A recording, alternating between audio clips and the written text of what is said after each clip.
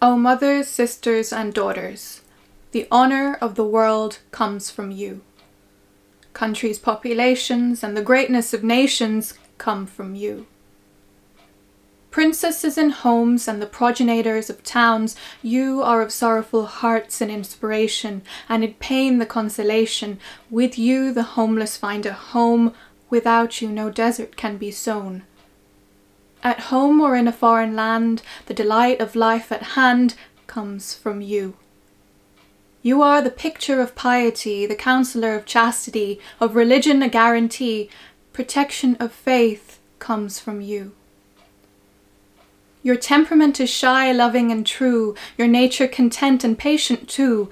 The expression of humanity comes from you. There lived virtuous men who knew not when their virtue was lost.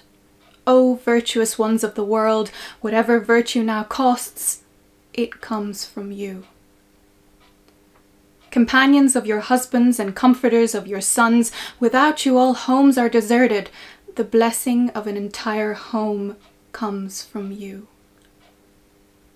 You give care to the sick and shelter to the resourceless. You are wealth to the poor, relief for those in distress comes from you. When you arrive in the world, you oft unwanted come, but then by your charms you please everyone at home. Still, though a power in your parents' home, you remain a servant from your childhood on. To your parents' orders you dance like a puppet on a string. You sympathize with father and heed mother in every little thing. You're cooking, sewing, mending, all day every day. You never have a moment free to while the time away. You're the one who wakes at the night when others are asleep to care for little siblings who are crying in their sleep. And when you reach your in-laws' house, you find another situation.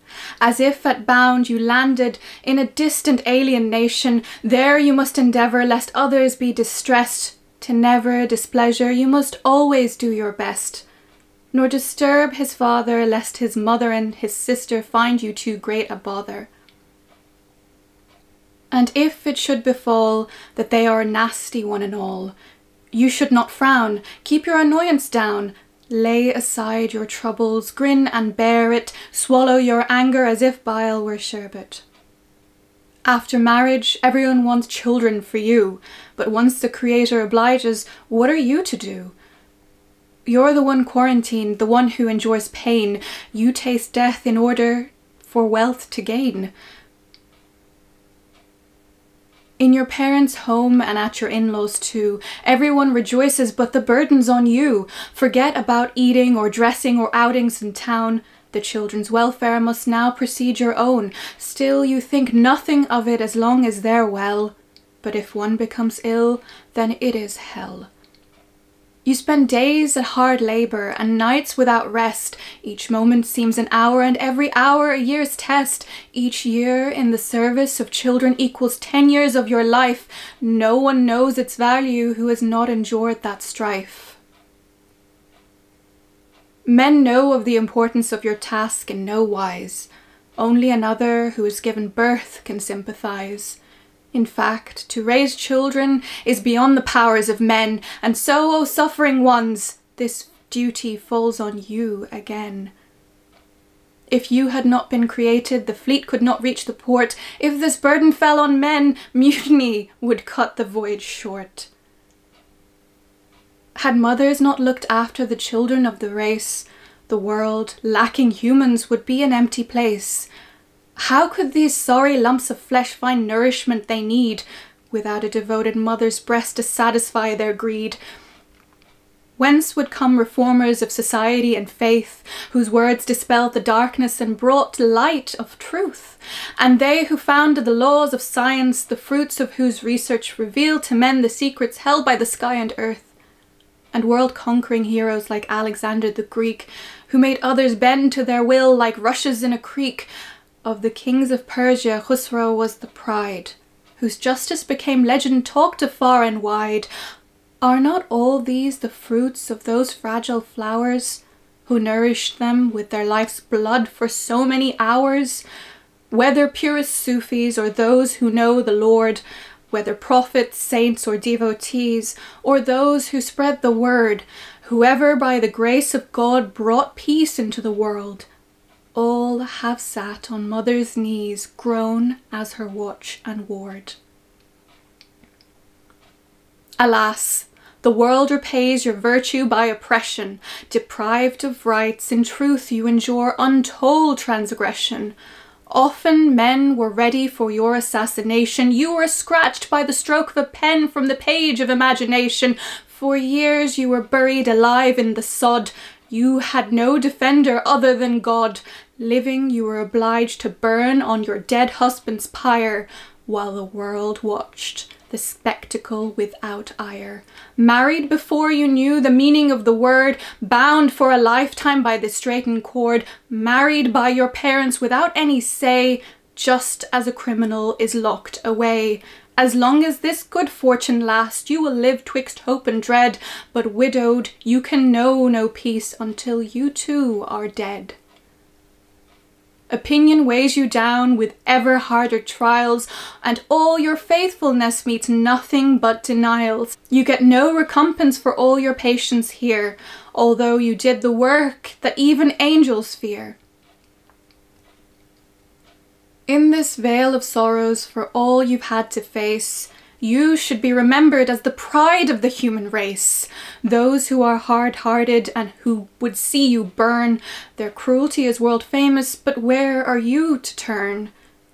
You don't even get reassurance amongst your loved ones, whether they be husbands or fathers, brothers, sons. Even he who shares your home, whose affections you have won, he too withholds his trust, oh unfortunate one. Even should a man of honor love you your whole life through, still good or bad men all agree that this one thing is true. As long as you are living, of knowledge you'll be deprived. You'll quit this world uninstructed as when you arrived. In this way you'll stay passive and hidden out of sight. Neither the world knows you, nor will you see the light. That knowledge of which for men holds the elixir of life is considered in your case as deadly as a knife. But the hour of justice approaches, the day of reckoning is near. The world must answer to the charges of stealing your rights so dear. That time is gone forever, when you found no comrades anywhere, when the heavens looked the other way and even the earth was bare, when all the learned doctors trembled in fear, lest upon you fall the shadow of knowledge from somewhere, lest they said, with education the distinction not remain, how improper it would be for you to become just like a man. Indeed, refrains belittling you are sung to such an extent that even you are certain of the truth of such contempt. You've been deprived of knowledge for such a long, long time that you believe yourself unworthy of anything so fine. For barbarism to increase, the world must know such degradation. As you have had to bear within, you know that humiliation. Not a single day have men thought you worthy of conversation. Call you ladies though they may, they treat you as bond maidens. At last your forbearance has touched the hearts of those who care. How true it is that silence will receive its homage fair. The time has come to awaken those overcome by sleep. Upon your patient suffering the waters of mercy run deep. After so long, the time is here for obtaining your birthright. Justice veiled has shown herself fleetingly in the light. But though obstacles remain facing your assistance, there is no solution but must overcome resistance. The vehicle of truth often lurches down the street, but when victory is near, truth always is more fleet. O strength of the hopeless, of the voiceless speech, the adventure of education is now within your reach. Those communities which before you faced the situation have through perseverance reached their destination. A molehill becomes a mountain to cross without firm determination, but a mountain seems a mustard seed once you have determination. It is a signal victory that justice is your protection. Whoever denies that truth is bound to face dejection. Only partisans of justice will reach their destination.